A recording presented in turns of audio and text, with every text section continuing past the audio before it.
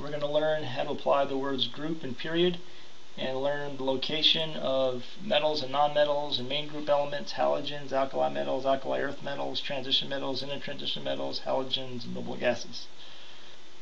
The rows in the periodic table are called periods, and there are 7 periods. The columns are called groups. The word family is hardly ever used, so do not be concerned about using the word family. I want you to memorize the group assignments for 1A through 8A. Do not be concerned about the B assignments. I'm going to pull up the periodic table to make this more illustrative. Next, we'll learn the different regions in the periodic table.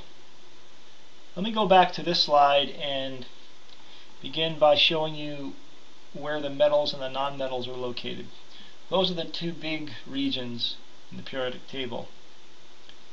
The separation between the metals and the nonmetals is the line that runs between these 2 colors, blue and magenta. Next, I'll point out where the rest of these regions are: main group elements, halogens, alkali earth, etc. To do that, I'm going to take advantage of the key that is included with this periodic table.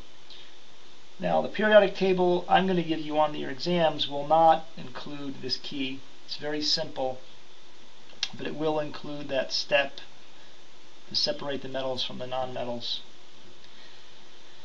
So the first group, group 1A, called the alkali metals. And hydrogen, although it is in group 1A, it is not a metal, so it's generally not bundled in as an alkali metal. Group 2A are called the alkali earth metals. The elements in the middle region here are called the transition metals. These elements are called the intertransition metals, and they fit in right here after lanthanum and actinium. Next, I want to point out the halogens. All the elements in group 7A are called the halogens. The elements in group 8A are called the noble gases. The main group elements are those elements in groups 1A through 8A.